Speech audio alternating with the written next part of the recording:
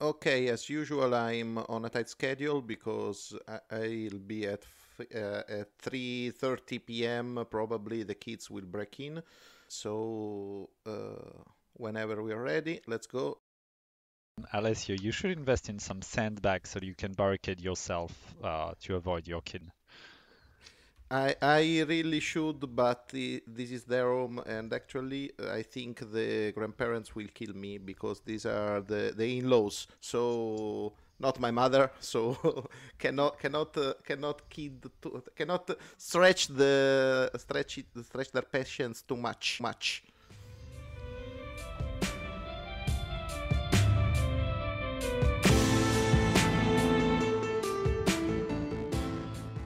Hello and welcome to The Last Standee, a board game podcast coming to you from 5 exciting countries across Europe. I am joined here today by Alexis, Hi, that's me. Alessio, Hello. Audrey, Hey, hey. from a desert with no water, David, Hey, hey. and I am your host, Fen. We're going to be talking about a range of different topics across the hobby, and we'll start as we always do with the Standee Catch-up. So, David, as soon as I've speak, if that's the right term, do you want to tell us how things are going with you? So basically, what happened last night? The main water pipe here broke down and flooded the street in front of our building. So I'm without water right now, which is amazing if you drink like tap water all the time. It's annoying, but hopefully they will fix it by tonight. Just wow. Now, so hopefully none of the other utilities get knocked out. Yeah, it's the second time now. Like 1 or 2 years ago, that the same thing happened at the exactly same spot, and I just hope that my internet will keep up and won't get shut down in the meanwhile. So if I drop out of this recording, you know what's going on. Yeah, a tidal wave has come in and pushed you away. I hereby suggest to have a column in the Last Standee Catch-up, which is "Keep Up with David." It's always, Yeah, your life is amazing. yeah, I'm not sure if amazing is the right word. May you live in interesting times is indeed a curse, you know. Yeah. But it only can get better from here on. Well, in which case, Alexis, how have you been? I've been mostly well, continuing my Better from here on.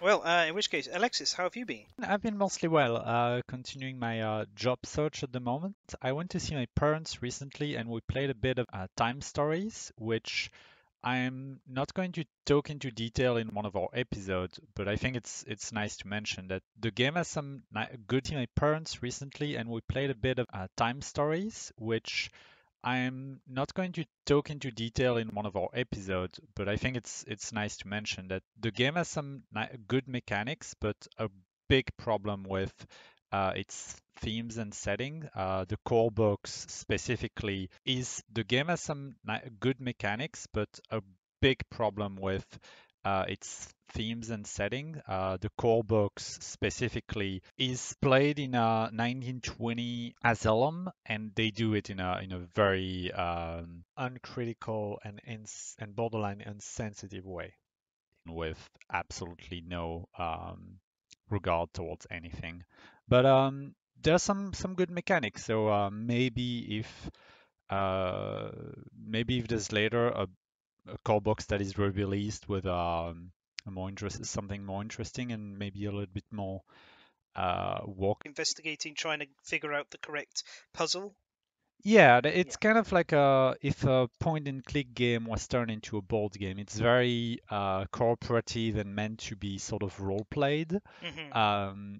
But the characters that you play in the core box at the very least are like someone that is for their paranoia, someone that has been interned for their erotomany, which you would wish that the writers had spent a little bit more time thinking about what they were writing. It reminds me a little bit of Chrononauts, Yeah. which is a lot. It's had a lot of praise for its writing, but is a lot. It's had a lot of praise for its writing, but less praise for its mechanics. Um, so, where it just sounds a little bit like maybe the other way around here, whereas it's Yes, like the very much so. writing's letting it down. Oh, that's interesting. Audrey. Yes, what's me? Yeah, what happened? Yeah, quite a few things. Yeah, what happened? Yeah, quite a few things happened lately. My parents visited for the. Is it Pentecost in English? Don't know, but Pentecostal is an adjective, so I guess so. For Yeah. the weekend of It's Pentecost? Whitsun. In Whitsun? Yeah. Okay, so they came for the weekend of. They visited for the weekend of Whitsun, and they brought a few games that I advised them to buy. So we played Coatl, Quirkel, which were their games, and they definitely had the rules wrong, so I corrected them. We also made them try some of our games, which were Chakra and Forbidden Island, because I wanted to show them a co-op game, and they asked for a second game of Forbidden Island after we of course lost the first one, even in easy mode, but we won the second easy mode, but we won the second game, so they were really happy, and I gifted them Codex Naturalis for Mother's and Father's Day in advance. So that's for the family part, and for just my boyfriend and I, we this for the family part, and for just my boyfriend and I, we decided to stop our Tainted Grail campaign because we found out that the last 4 chapters are uninteresting. We don't like them. We think that uninteresting. We don't like them. We think that the mechanics become a bit boring, and it's just like, yeah, go to the same places to find something different, or in the hopes of finding something different, and we didn't feel that there was much of the lore campaign over the last third. So we just decided to stop. And following that, we opened the Pandemic Legacy Season 0 box, and we started, and so far we have 5 months played, and overall I'd say we are doing average. Oh, that's okay. We're not getting swarmed or stuff like that. But honestly, the game is, I think it's really a good game, and yes, I destroy the cards because that's how it's meant to be, and I said for once I'm going to play a legacy game how it's supposed to be played. Yeah, I really Pandemic Legacy Season 0. I think it's the one where everything works. The theme fits with the mechanics, and it's just enjoyable and well put together. And the box is big enough for my cat now that he's 1 year old. That's always important. Yeah. Yes. I gotta say it's enough for my cat now that he's 1 year old. That's always important. Yeah. Yes. I gotta say it's really nice to hear your parents like embracing this journey down with board gaming. That's something I wish my parents would do. Yeah, I will talk again about that in one of our subjects. Again, yeah, I'm really happy that I get to showcase games for them. Yeah, it's a nice way to socialize. I find with the family. It gives you activity to focus on, maybe in those times where otherwise people would sit around or maybe pick up their phones or something. Everything went fine, but before that my mom had the screen moving or everything, so she couldn't play really well, but now everything is fine, so we need to schedule another game. Sounds fun. And Alessio, how have things been with you? Oh, mostly fine. I would, in my head, the sun on Board Game Arena because I managed to win a couple of games in a row. So this is, wow, kudos to me, hooray. But actually, the thing that made the news for me is that there's actually at Hasbro's account for HeroQuest reprint, it seems that Zargon has taken over. So if you go check Twitter on @HeroQuest account, you will find tweets from the perspective of Zargon or Morkar, aka the titular villain of the HeroQuest series. Zargon or Morkar, aka the titular villain of the HeroQuest series. They are kind of juvenile in a bit, but they are fun to, and they answered us. Actually, we mentioned Hero Quest and we got an answer with the last Standee Twitter account. Actually, we mentioned Hero Quest and we got an answer with the last Standee Twitter account.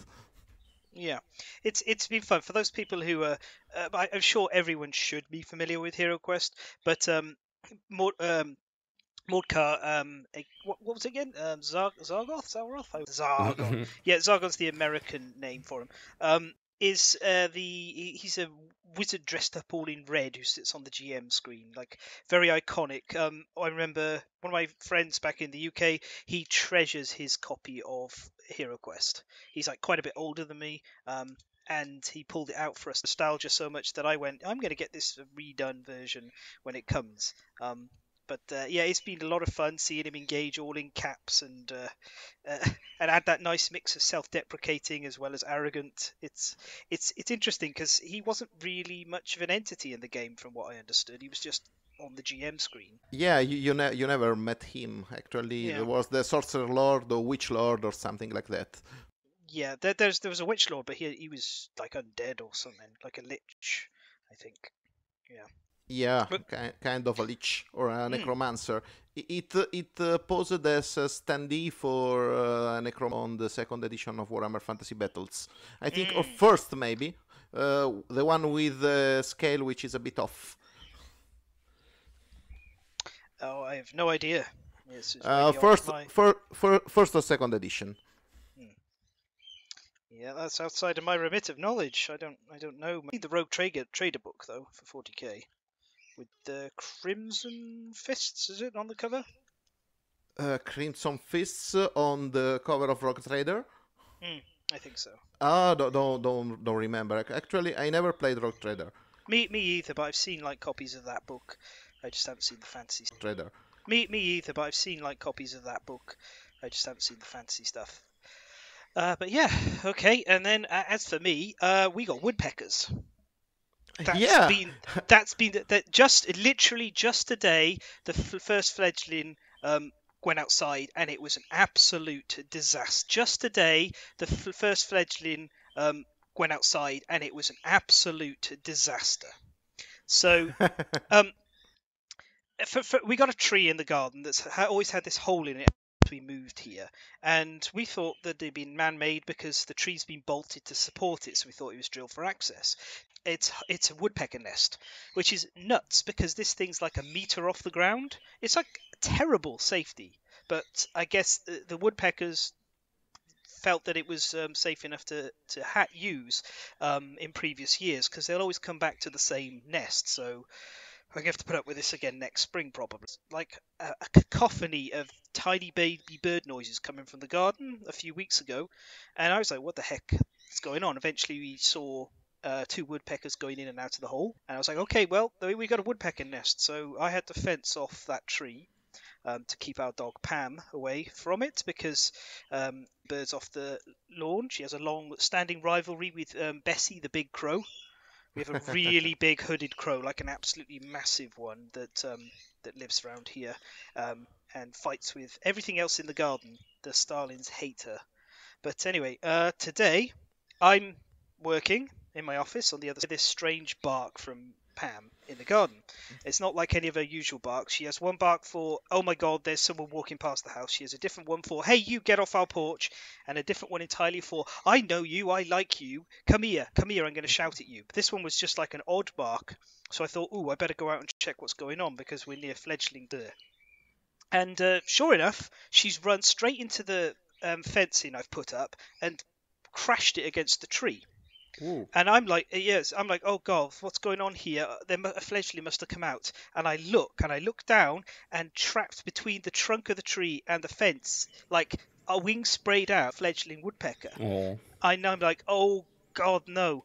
So I immediately tell her off, and make her go inside, and she's like really like apologetic and sad about it, tail between her legs. And I go back out, and it still hasn't moved, so I lift the fence away, and it starts, well, thank goodness, because the actual fence itself has been bent around the tree.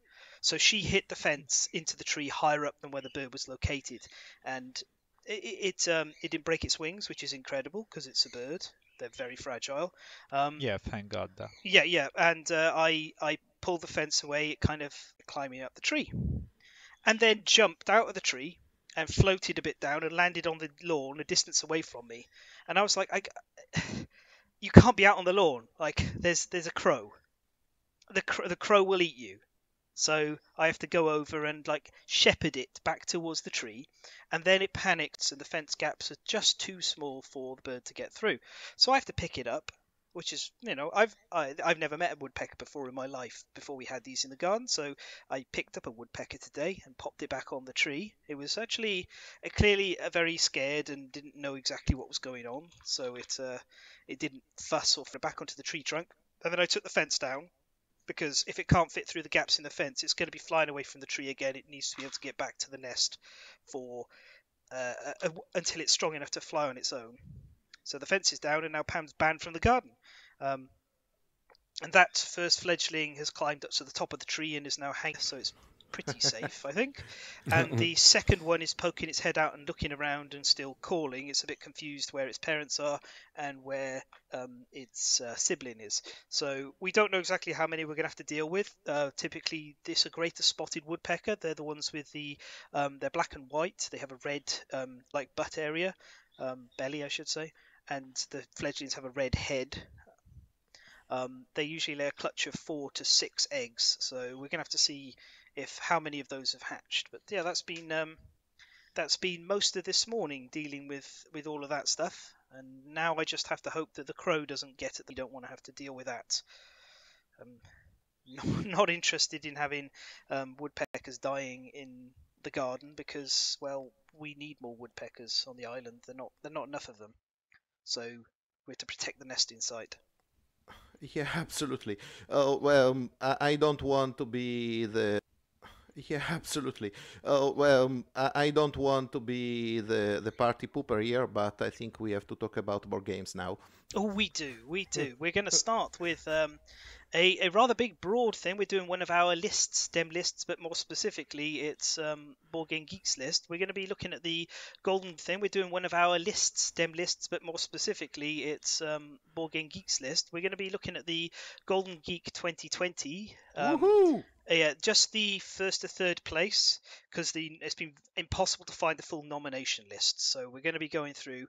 You might find us skip past some, either because they're turning up in a given category, or because none of us have played it.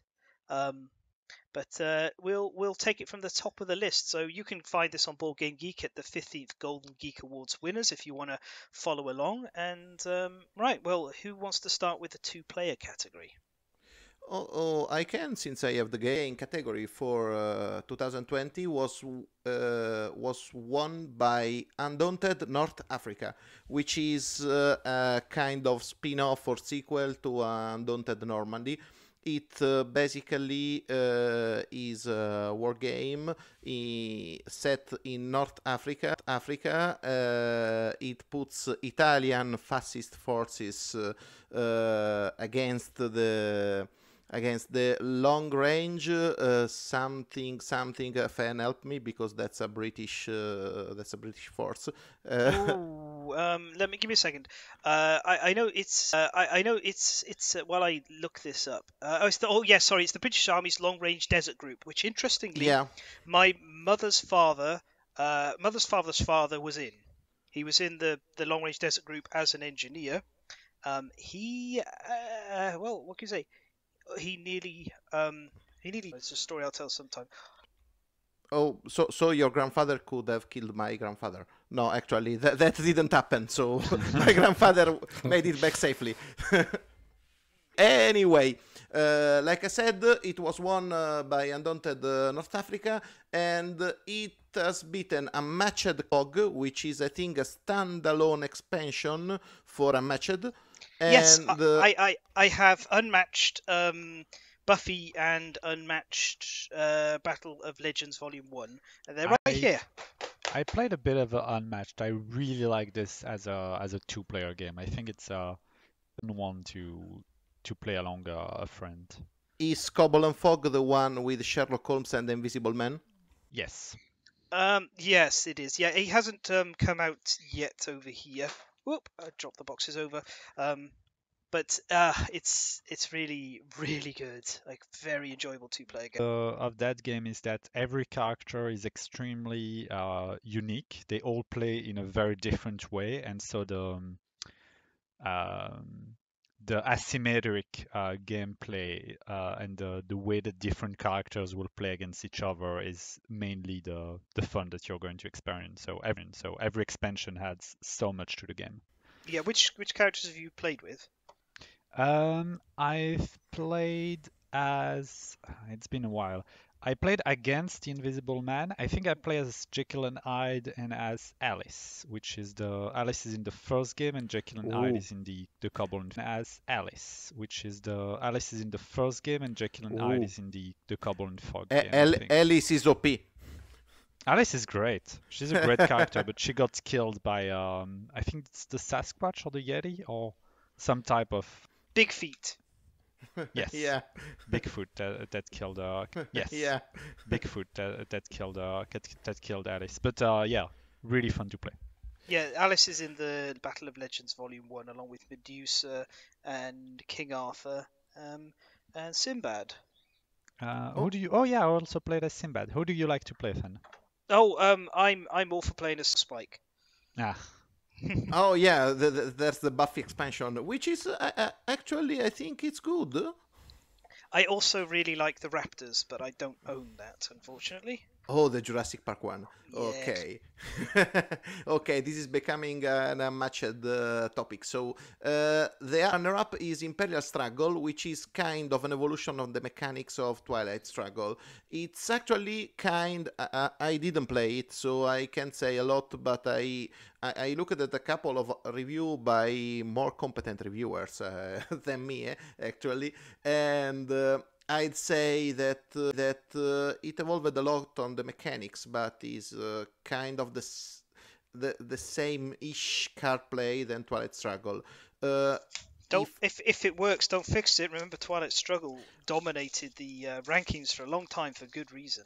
Yeah, of course. Twilight Struggle is still one of my favorite one-on-one. I have to say, the complex favorite one-on-one. Of course, knowing that you have equally skilled opponents, because the skill level makes the game fun or boring. Yeah, it's often a case with those kind of games. And anyway, so it won Undaunted, which in this case is a bit different from. It uses the same card activation mechanic you had in Normandy, but it's a bit different because the factions are widely asymmetrical. Specifically, the Italians have the vehicles, while the English basically have I'd say, the movement or the range or the objectives, but it plays a lot asymmetrical. And to cut this short, I kind of agree with the Golden Geek Award here. I think that Undaunted North Africa deserves a lot to be the winning two-player game for that year.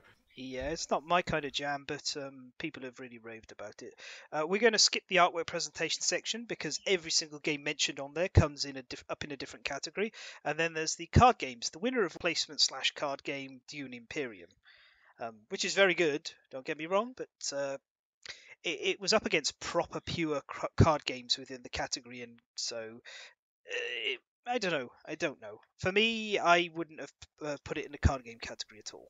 Yeah, actually, the problem is that I like the building theme, but it's not a card game. It's a worker placement / deck builder with a lot of intrigue in the middle. It's an awesome game. Actually, I think it's the best of the three mentioned, but it's not a card game, so it shouldn't be there.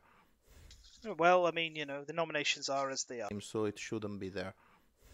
Well, I mean, the nominations are as they are. The system is as it is. The runner-up we've talked about on this podcast before. That's Fort. So we don't need to go into detail there, except to say Fort's great. Yeah. Really great. And then Oceans was the other runner-up, which I'd be toying with talking about some points, but I need to play it with more players. It's an engine building game, right? It is. Yeah, it's an Yeah. engine building game with the theme of being species surviving and feeding off each other within the same ecosphere, and I've it's quite vicious at times, which is fun. But as I say, I don't think it makes for a great two-player game, which is why I haven't had a chance to properly review it. I've only given it a short try, but it seemed to function a lot like Race for the Galaxy. So it has try, but it seemed to function a lot like Race for the Galaxy. So it has to really prove itself against Race of the Galaxy to me. Yeah, it has some similarities.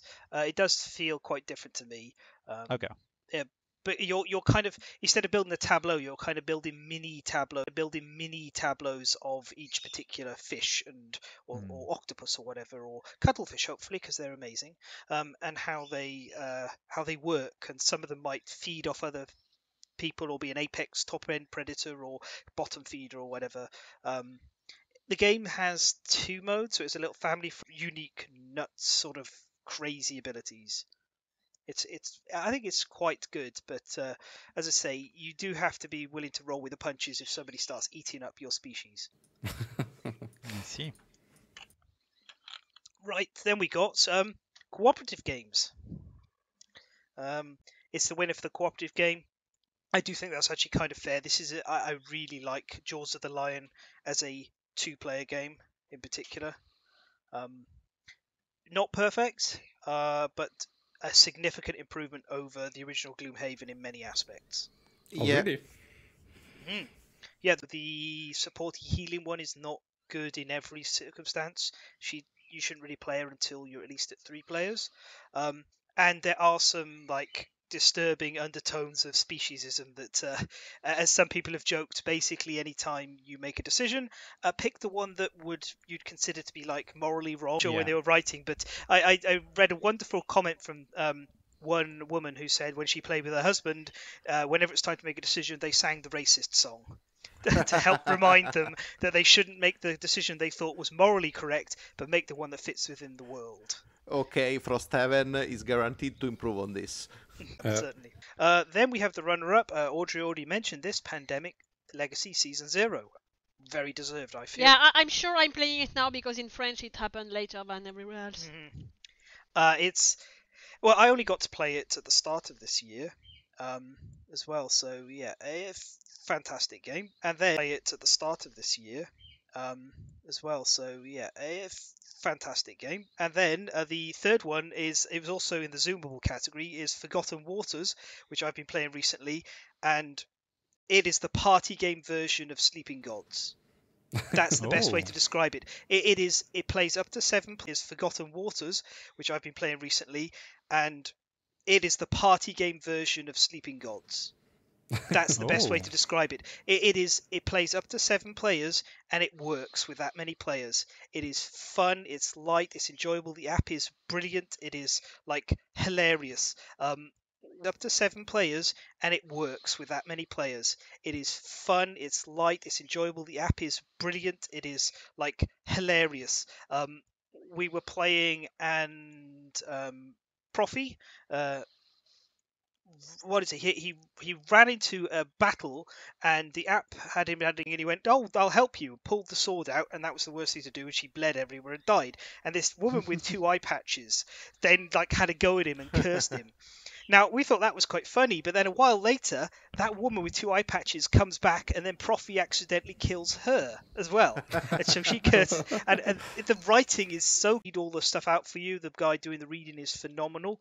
The game, yes, it is one of my games of the year for last year, definitely, even though I only got to play it this year. It's Isaac Vega, that's Dead of Winter. I think anything he does, I'm always going to take a close look at. Expansions? Somebody want to take expansions? Of course. Yeah, I can do expansions, even though I haven't played any other games. But in my opinion, 2 of them of the list, the winner and one of the runner-up, were just obvious choices. Wingspan is incredibly played. I like the Oceania expansion because it's the cockatiels. it wouldn't be a Golden Geek Award if there wasn't Wingspan as a winner somehow. Yeah, get your Golden Geek bingo out. Wingspan Yeah, or expansion, Gloomhaven, boom boom. Yeah, Root. yes, Root, yes. which is the next one with the Underworld expansion. That's a really Yeah, good expansion. Yeah, actually, I think that both the runner-ups were better than the winner. then there is the other runner-up, which is Jagged Earth for Spirit Island, which I should play it some.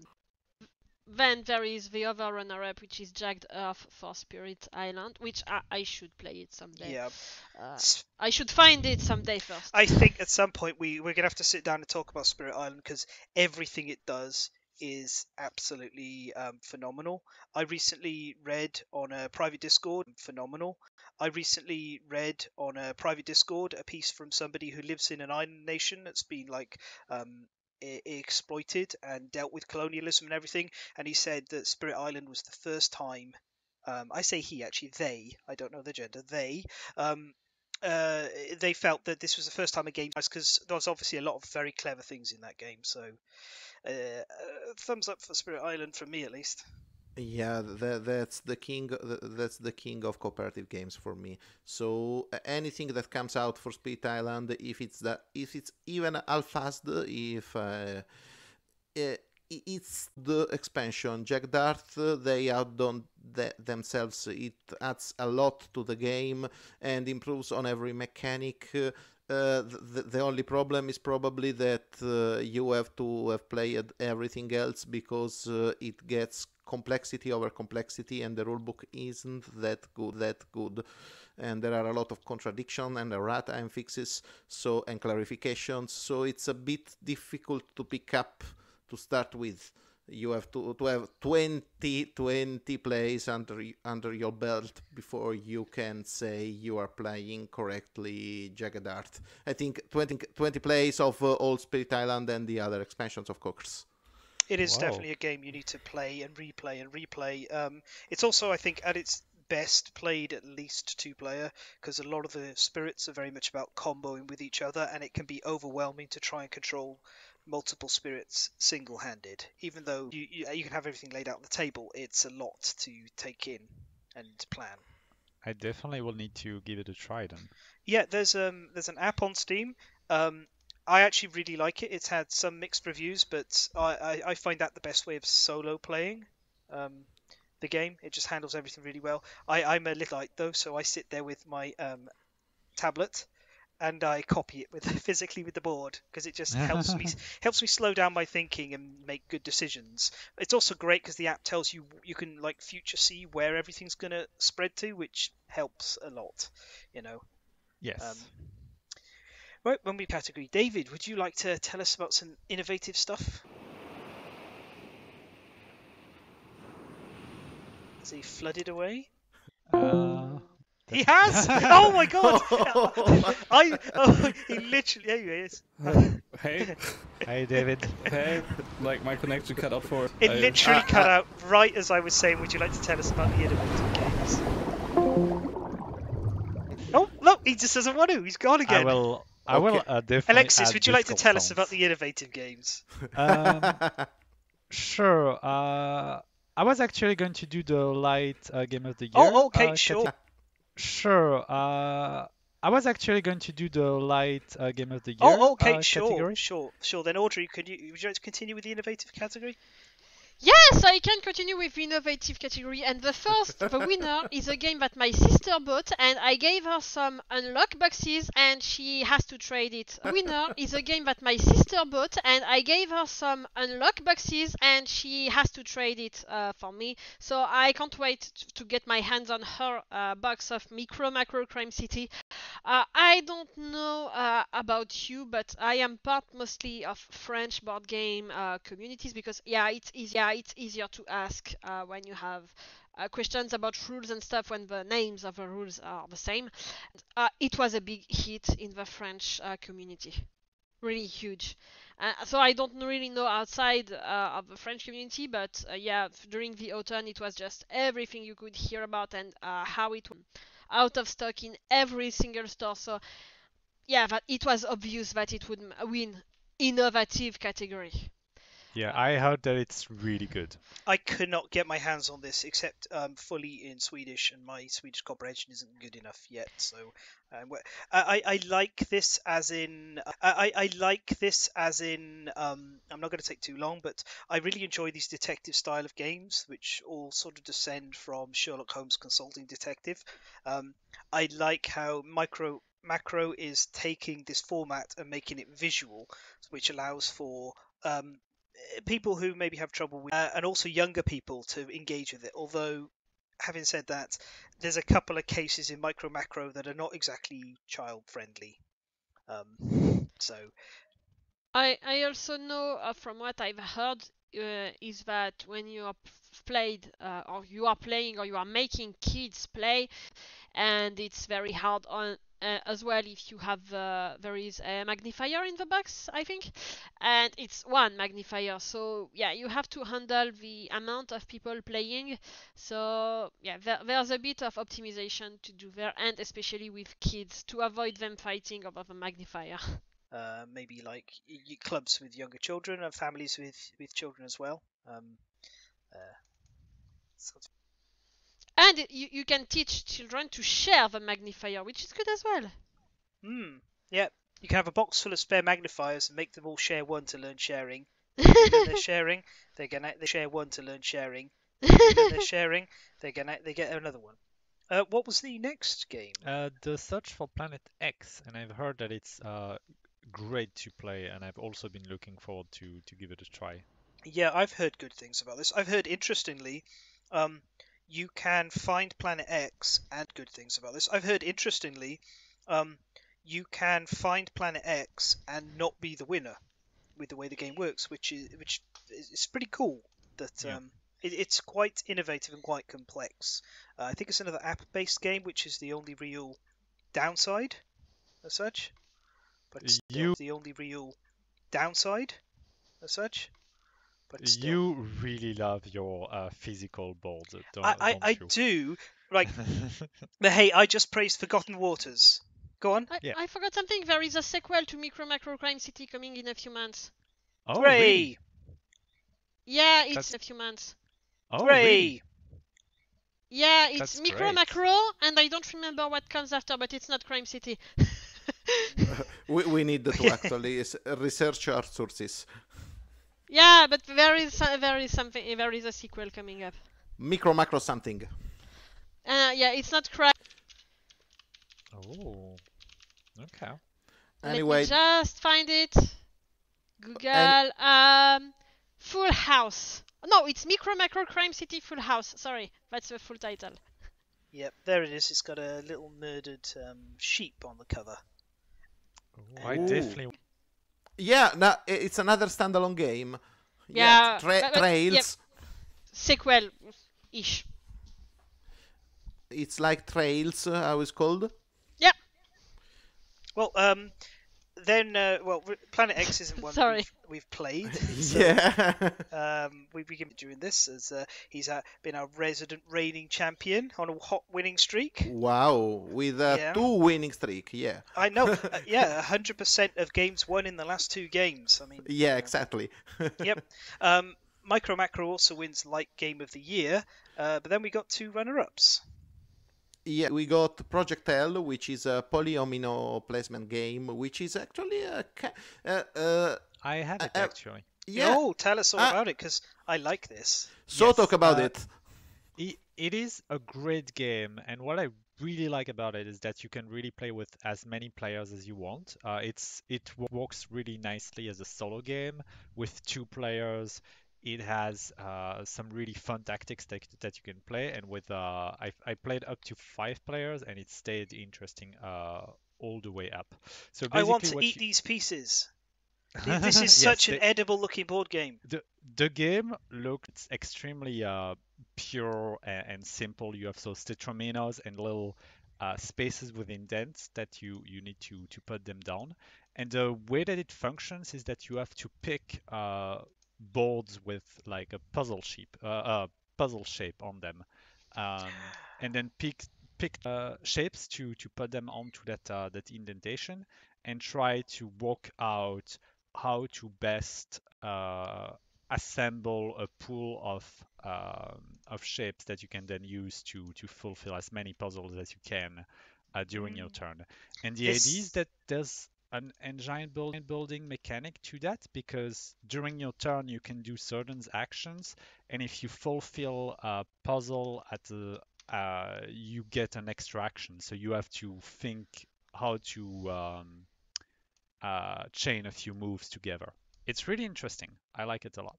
it's Chain a few moves together. It's really interesting. I like it a lot. it is released on the 30th of June. It is you can pre-order it from Rebel in Poland. Yeah. And it is like 20 odd euros plus shipping, about 23 euros. It's Yeah. really Odd euros plus shipping, about 23 euros. It's Yeah. really cheap, and what I like about it is that it's extremely portable. It's like a tiny box that is really easy to bring to my parents. It's it's easy to learn and to explain. I think it's really there's a reason why it's a contender for the game of the year. Now, Um, I'm gonna pick up a copy of this. I've already put it in the basket. I'll sort that out after the podcast. yeah, and I Uh, was yeah.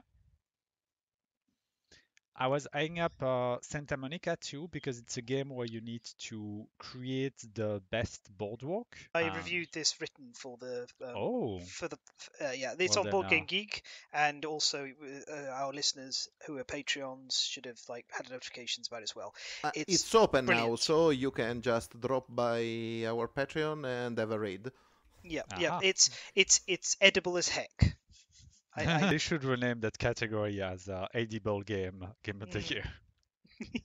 Yeah. Then we got the medium games of the year, which has Lost Ruins of Arnak, which we've talked about in the past, Dune Imperium, we just talked about, and Calico, which Audrey talked about previously as well. Yes. Yes. He talked about previously as well. Yes. Yes. Yep. hmm And then the heavy game of the year, Jaws of the Lion, of course, is winning again because it got nominated in the category. The runner-up is On Mars, which I have, and it also won the artwork presentation. Now the artwork presentation. Now, personally, I think Kanban EV is prettier than On Mars, but I can't argue like with On Mars being on the list. And then there's Vice Council of West Kingdom, which I own, and I've still not gotten to the table. Yeah. And then we have the excitingly joyous print and play section, which I don't know if anyone has managed to print any of these. No. Actually, I had a look, but No. actually I had a look, but didn't play. I printed, but didn't play Seventh Wonders Duel Solo because I am actually a owner of Seven Wonders Duel, and since it's one of the few games that my wife likes. I was curious about it. I have it's one of the few games that my wife likes. I was curious about it. I have to say, Ticket to Ride, Stay at Home, and Rolling Realms, which are the runner-ups, I can't say anything about them. But Seven Wonders Duel Solo has actually a very smart solo mechanic, and it kind of feels a lot like a two-player game. So I have to say it's a good game. Nice. Rolling Realms looks very like self-contained to print. It looks like you could get make playing cards, as it's a card-based game. But I haven't had a chance to do this because I don't have a printer of my own, so it's not really something I can do much of. Although, next of all, we have the solo game category. The runner-ups were Gloomhaven. Oh, it didn't win, and Lost Ruins of Arnak, which amazingly didn't win either. They were both beaten by a guys, aka Space Invaders, the board game, which I have come to realize I just don't like the campaign. I like just the random setup, have a go scenario thing, but the campaign, I know it's to teach you and introduce you to all the different elements as time passes, but I didn't like it. Oh, but I played the print and play, I think last year, because it was very hot. I think it was end of summer, and I was bored and trying to look for something to play. I just printed and played Under Falling Skies, and it was kind of cool. It was tense. It was with a with a difficulty with you could adjust to your preferences. It was cool. Of course, it's Space Invaders, so basically you can't expect to have a complex game, but it makes you pass 20-30 minutes solo playing without noticing. I think that Railroad Inc. is the other game who made it. I would say it is definitely the best of the three as a solo game, in my opinion. Thematic games we'll skip because we've already talked about all of them, and the only war game that's new that hasn't appeared elsewhere is the Team. I know nothing about war games. Yeah, Me no, neither. Me no neither idea about that this. one. So I'm sure it's very good. No, of course, I'd say that Undaunted North Africa won the war game section for me, even if it is a runner-up, because there's this one good thing about Undaunted. You can play it even if you are not a war game player, because the economy of the cards, the way you play, actually put the nitpicking, the endless number of stats and the problems which people have with war games in general in second plan. So it's actually a good game. Well, Yeah, it's yeah. good to We know. can't. Unfortunately, don't have time to dwell on it too much. That's why I'm Yeah. trying to push through. On the Zoom Ball games, I don't. People who complained about the category name, whatever. The games you can play remotely. Forgotten Waters won. My City got second place, which I think is interesting. It's a good game. And you won't It's hear a me say great that about. game. You won't hear me say that about Knizia games very often, but it's a good game. And Search for Planet X was the third runner-up. We just talked about it. I will Best, say that best, with go on. with N of Will, I think that Audrey and I we've played we played 7 continents by camera. It was horrible to play, but we had a fun time because fun time with friends. Yeah, Hard but fun doable. time. Yes. Yeah. We also are having a world from our studio, and apparently David got swept up by the waters, so we'll have to do the rest of the episode without him, unfortunately. If he can get a boat going, he may be able to signal in Morse code occasionally, or flags, semaphore, or give us a shout. Luckily, he's a former sailor, so he will find a way. Luckily, he's a former sailor, so he will find a way. On the best podcasts, Standee. No, we're far too new for that. Too bad. Too chaotic. Next year. Maybe. So Very Wrong About Games won, and This Game Is Broken came second. And the other Wrong About Games won, and This Game Is Broken came second. And the other runner-up was Board Game Barrage. So Very Wrong About Games is pretty good. Yeah, I concur also because it's the only one of the three I have actually listened to. You got to wonder for how long he actually listened to. You got to wonder for how long they can continue to be so very wrong about games, but last of all, best board game apps was Root. I got to agree, the Root app is fantastic. The Wingspan app, which is also really good, and cartography, polynominos, Polyominoes, yeah. Polynominos. Yeah. I kept putting it into my basket to buy each month on my board game budget, and then taking it out at the last minute. I believe it is actually from the same role player. I like the look of it. I didn't know there was an app. I might just pick up the app instead. That may be easier now that it's sold out. Actually, the roll-right games they are always translated.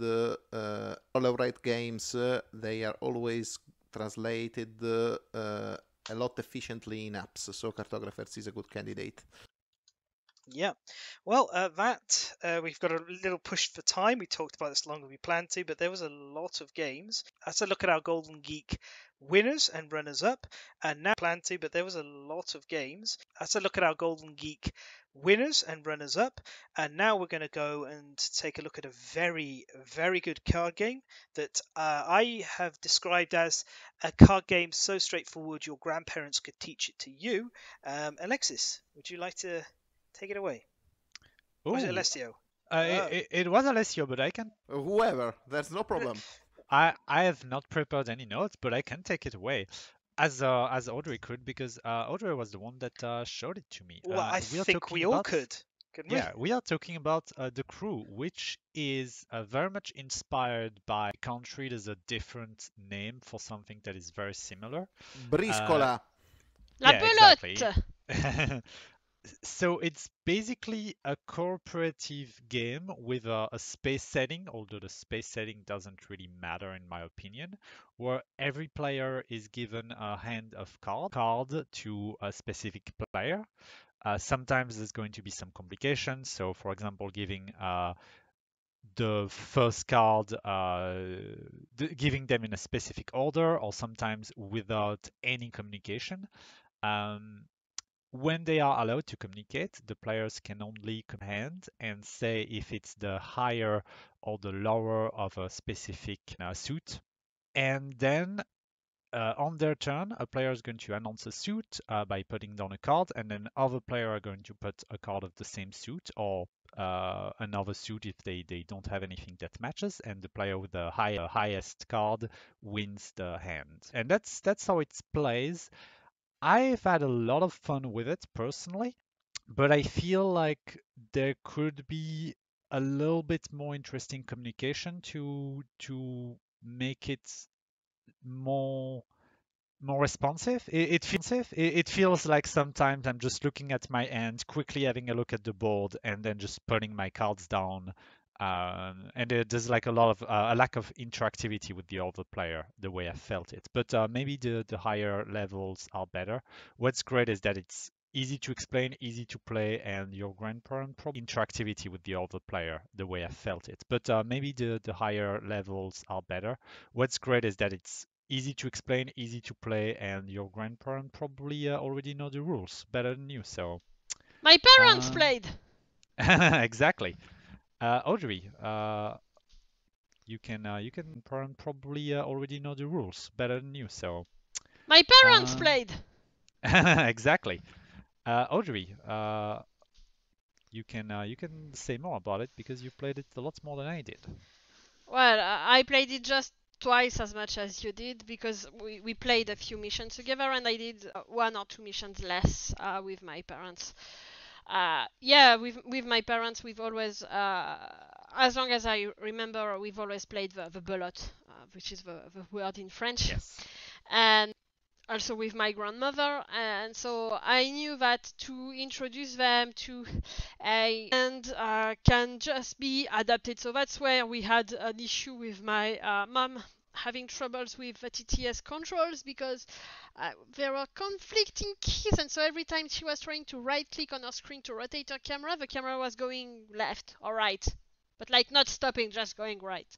TTS is fully scripted, so you just put your card and click and it resolves and calculates everything, so that was a bit easier to do. The only thing that is that in my opinion, for people that are used to play well the belote, which is a 2 versus 2 game, it's better if you do maybe the first round while talking, and then you say, okay, now we don't talk. You can introduce the communication mechanisms as you play, and just do the first round where everyone can talk a bit, just to understand the game. Yeah, actually, I have to say that this is actually a trick-taking game with the communication aspect, which is very important, because my main observation about The Crew is that this is your typical summer evening game.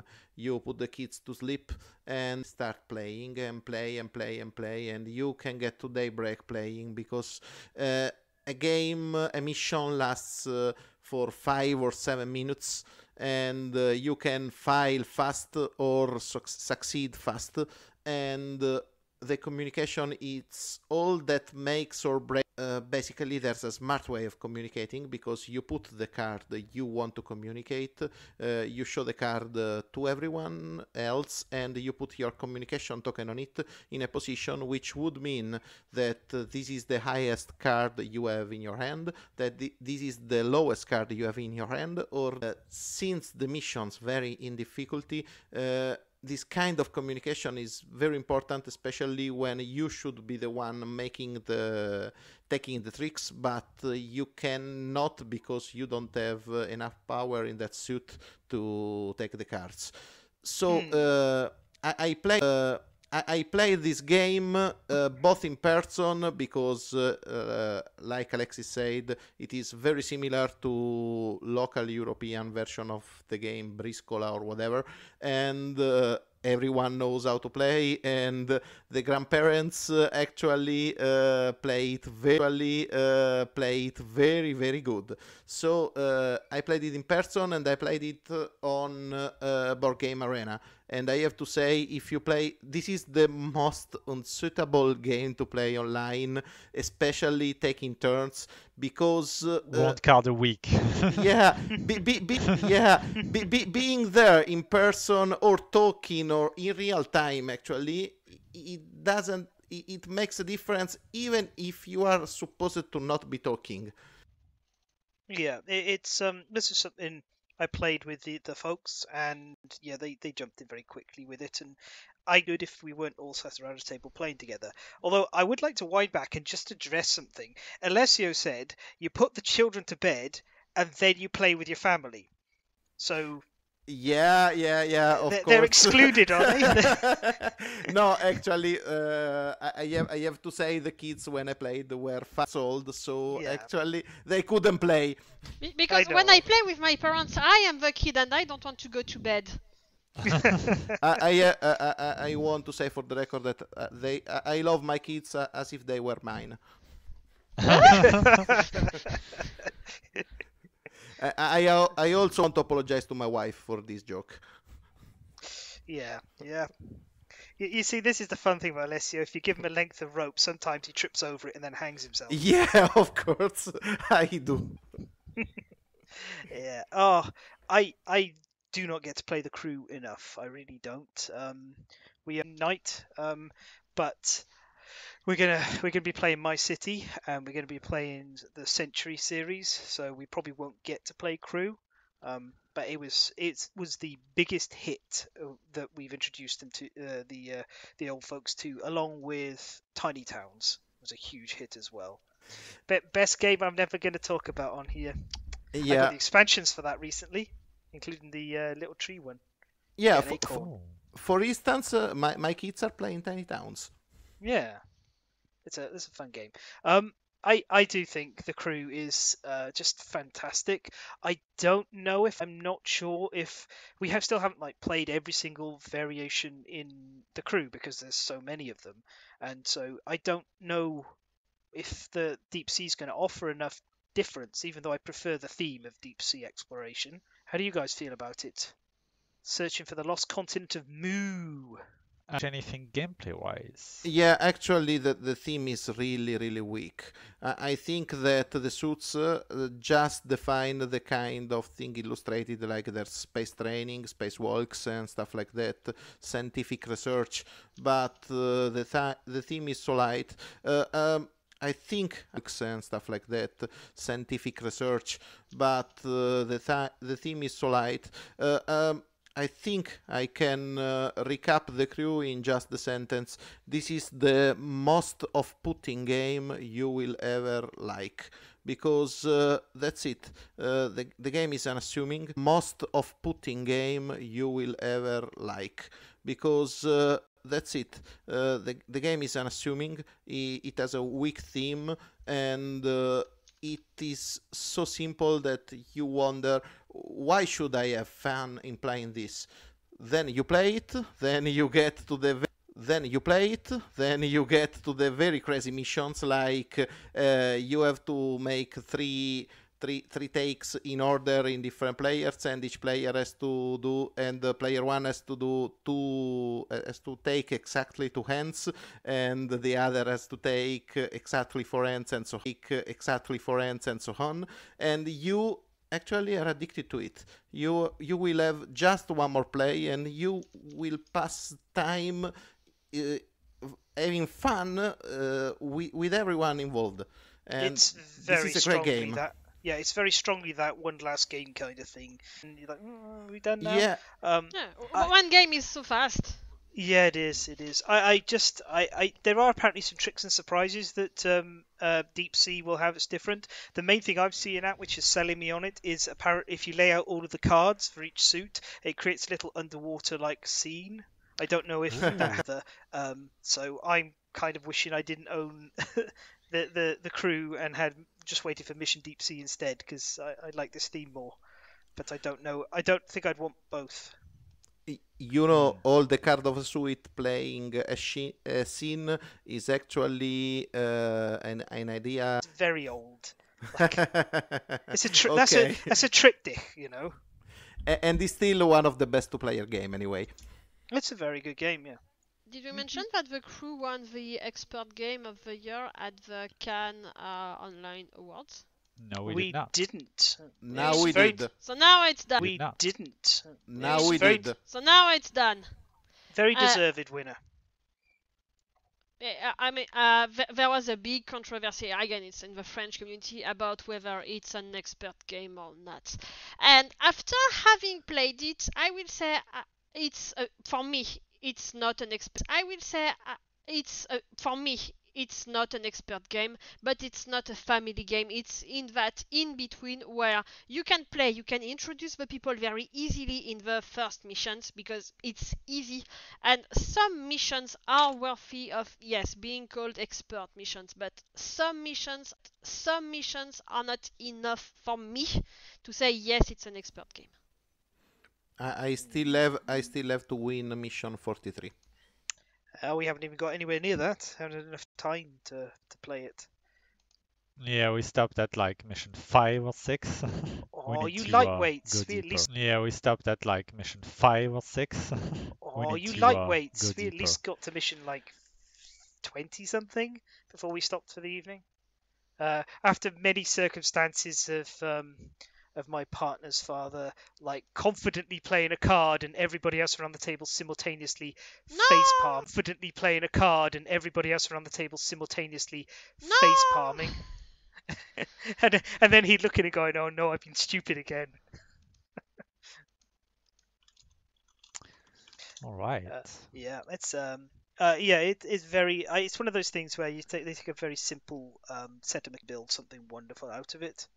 And I think this does what Hanabi was trying to do, but in a better fashion. Honestly, in my opinion, it's a game worth knowing, but it won't be an unforgettable game for me. Yeah, it's cool. Whatever. Fen strong arms their own topic in because I've actually been writing a review on this. I've played about 50 hours of this game over the past week, and that it's going to be re-released with a second Kickstarter next month, which is part of the reason I'd like to talk about it now and do a review on it now, because this is cab game to actually get a release, which is a cooperative AI boss battler, Kingdom Death being the first one that ever got released, and this one is the second. For some people, I think it kind of snuck under the radar, partly because the theme is very generic fantasy. It feels a lot like the Descent Terranoff world in its art style. But anyway, it's a 1 to 4 player game. You take the role of seekers who are going around the wilds outside this gladiatorial city called Silverstrem. It's Silverstream, but missing an R and missing an A, which is always fun when you're trying to write the name, because you keep writing Silverstream and then you have to go back and derpify it. You have multiple different ways to play it. There's a player versus player gladiatorial skirmish combat game like Warhammer Underworlds. I haven't played that. It's not my jam. There's 2 campaigns, one which is a solo player prologue campaign, that gradually builds up mechanics and teaches you the setting and everything. And that feeds into a cooperative multiplayer campaign, which again feeds you more and more of the setting and has slightly harder and harder games. And then after that, I recommend that's the order you play them in. After that, you've got the survival mode, which is where you rock up. Everybody picks a seeker, so you've got 4 of them, or you have to have 4 no matter the number of players, and you have to survive 10 seasons. Perhaps fighting the twin dragon at the end, which is like the biggest creature in the setting at the moment. This was a 2018 Kickstarter, and it landed on my door just a couple of weeks ago. So reasonable turnaround. It's interesting in that the character development is you have your basic that you got a character, you've got movement, you've got health, you move orthogonally, but some characters can move diagonally, which really changes their experience. And one of them can even fly. They have a health pool for their defenses, so if you reach 0 health, you're downed and you're out of the fight, but there are revives and there's healing as well in the game. And then the characters have like split magic and physical defenses, and some characters will fight physically, some will fight magically, so there's a division on that as well. But everything's sort of very much set in advance. This isn't a complex game, it's not a long game. You're going to typically get a campaign done in 3-4 weeks. The Seekers do advance though. They start out with 2 abilities, and those vary depending what they are. Fanny, the very unfortunately named Fanny, who's a cat woman. In case you're not sure, Fanny is a body part in the UK, a female body part. So, Okay. Most people know. Yeah. That's why when Americans call their packs fanny packs, where yes, the it's British, very unfortunate. It is unfortunate, yeah. Whereas in the UK, they would be called bum bags, which is still kind of unfortunate. Is it much better? It's not really. No, it's all silly. Before anyway, you continue, go I on. just had one quick question. Mm-hmm. So the game is minions and other enemies on it.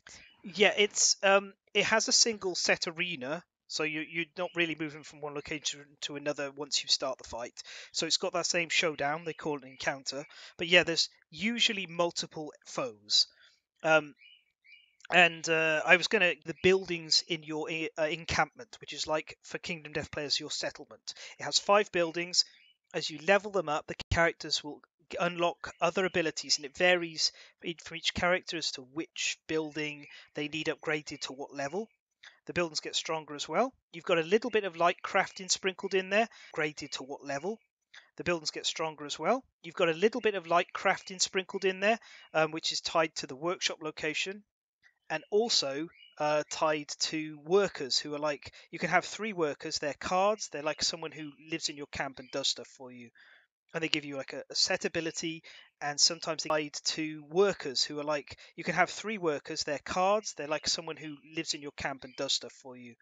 And they give you like a set ability, and sometimes they give you an extra craftable item. So there's light crafting. If you kill creatures, you can get resources, or you can capture them, get gold. Gold, you trade it in to upgrade buildings. Resources, or you can capture them, get gold. Gold, you trade it in to upgrade buildings. Now, the encounter, as Alexis was asking, is indeed like many versus many. The creatures all have a set number of instinct cards, AI cards, and they're shoveled into a big pile together. So 4 separate monsters. But when you drew a card each turn, one of them would act, but not necessarily all the parts. Kind of smog singers. Yes, kind of like what they're talking about doing with the smog singers and everything. They're not out yet, so it's hard to. Yeah, but yeah, the idea of multiple things being defined express personality. They have like 5 cards, and you'll get used to them. Some of them, like the Wisp and the Exalted, are support healers. So you're like, well, we need to eliminate those as fast as possible. Others, there's some summoners that like are problematic because they flood a load of little tiny guys on the board as well. Would you say that too crowded? No, no. The most number of creatures you're facing is 5, and then maybe some summons. And the characters, there are a fair few that have like AoE sweeping abilities that are very good at mopping up the summons. Also, because you have some choice where you're going to fight, you do like a scouting phase, and you draw a number of different location cards, which will tell you roughly what's going to be on there, at least like one creature.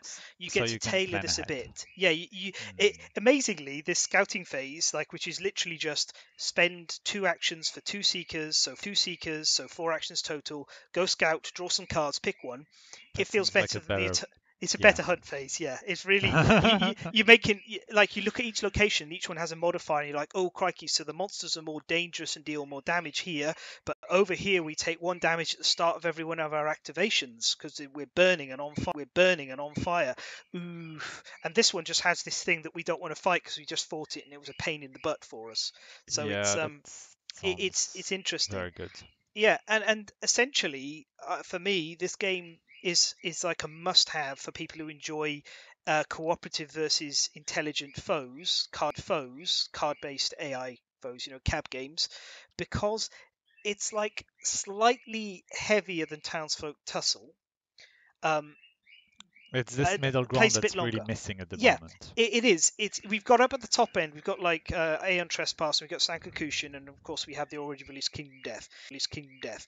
And every single one of those is looking to be something you invest multiple months in playing, which is fine and great.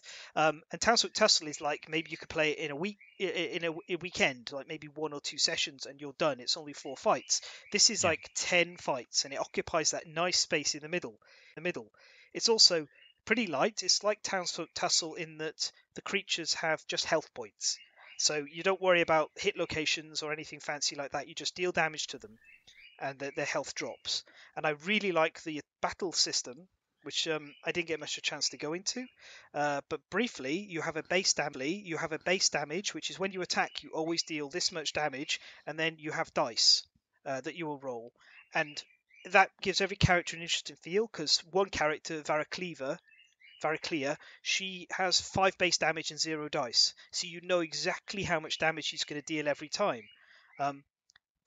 But that means she doesn't trigger any special abilities or anything funky. And in contrast to that, Lestrida, who is the most broken character in the game, I'm going to have to speak to Lazy Squire about her. But she rolls a ton of dice and has a very low base damage, so she's ideal for somebody who's like, I want to chuck dice and really have that exciting what's going to happen kind of experience.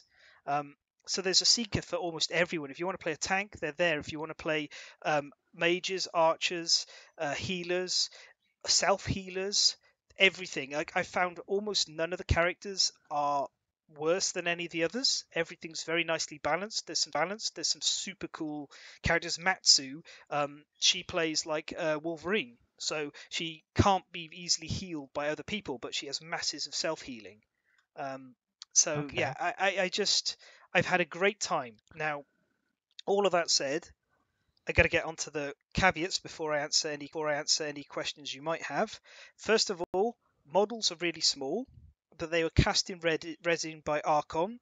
Those are being changed to the Kickstarter. They're bigger, and that would have been one of my complaints, is they need to be bigger. They will be much bigger. Sculpts though are great. The rulebook is ass. Like it's terrible. Not the worst rulebook I've ever used. It's functional, but it's just a lot of mistakes and missed things. Is worse than Robinson Crusoe? How would you say that the sometimes, like how the sometimes, like how hard are the rules? Like, is it a complicated game to learn and play? No. Is a bad rule book something that's going to be really The bad rule book is just like irrelevant. When you get down to it, the mechanics of the game and the underlying stuff is solid and easy to understand. It's just kind of badly laid out. Some things are not well covered. Sometimes the text refers to the wrong thing. like the very first encounter in the solo campaign, I spent half an hour looking for creatures that didn't exist, and comb through the rule book and tighten it all up. Yeah. That The that would be actual game, really mm, that would that be would be really, really unprofessional for a big board game with cab style battles to have mislabeled cards. yeah, Oh, yeah. Shade. bite the rulebook. The game is everything about the game. I played it and I struggled with the rule book, and Right? it took me a while to get into it. But once I did, and I was like, I see the flow of the game. I was like, this is just fun. It sounds really These fun. different characters, the way they all unlock, the fact that you can just play like three characters and see how they fit together. I in one particular thing, I had Zaxos, who's like kind of the lead character. He's sort of a tank, but he has a resurrection ability. And I had I said her name earlier. I get right, Lestida. Now Lestida has her ultimate ability, like right at the end, is if she dies, she deals 10 damage to the thing that attacked her.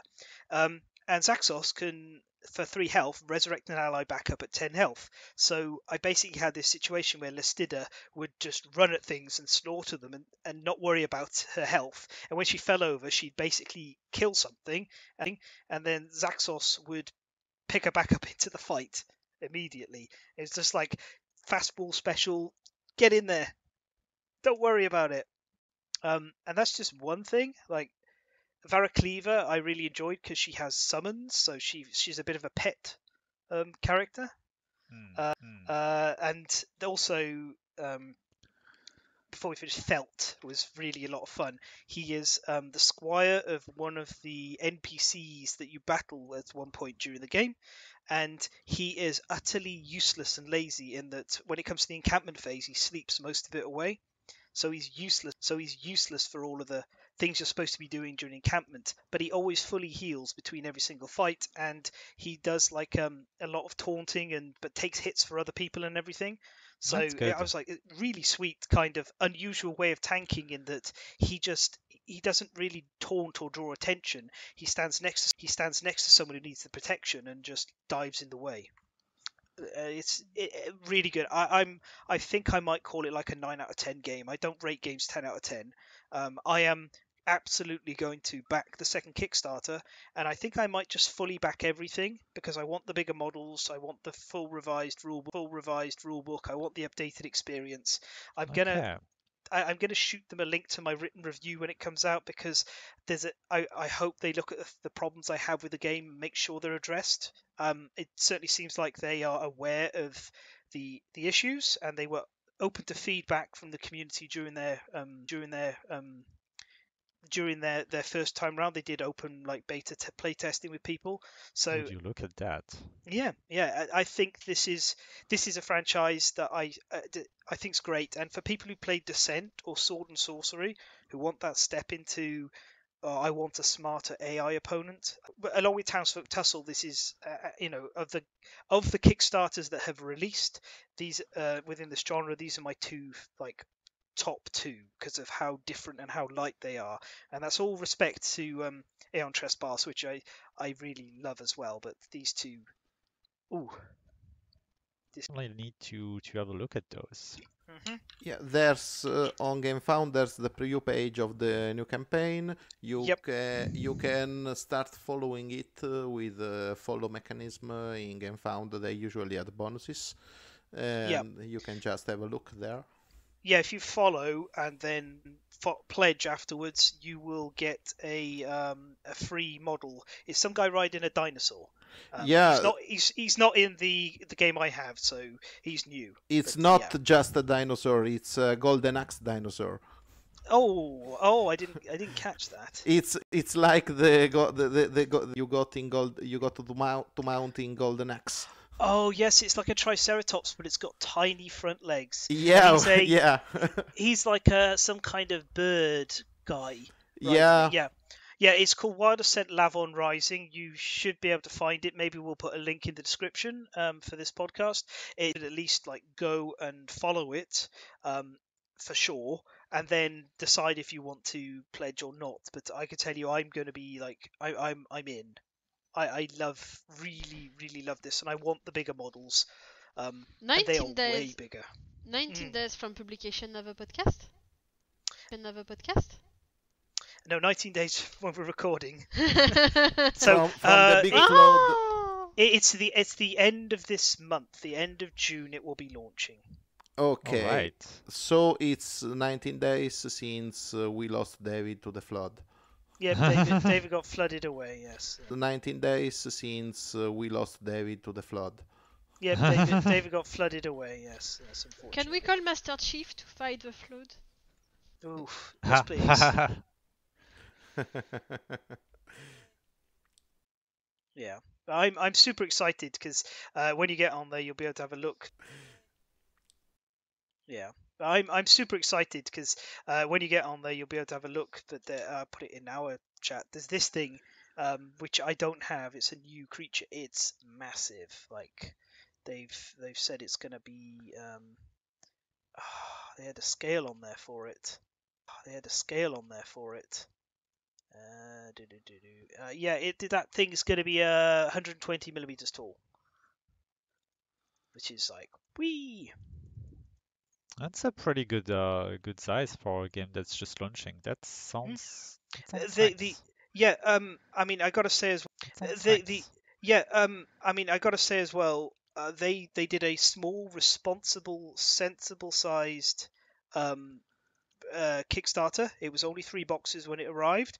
It was 2 campaigns and the PvP mode and the PvE mode. And I thought, you know what? They turned this around. Nothing. This is just. I know it's got Lavon Rising's a bit of a weird name, and some people have complained about that. But heck, the dwarf is called Berlin, so you know. That's a good name for a dwarf. It is. It's spelt Beryl Lin, but yeah, it's Berlin. So. Anyway, I'm going to stop gushing about it because we're getting close to time. How long a session? How long an encounter?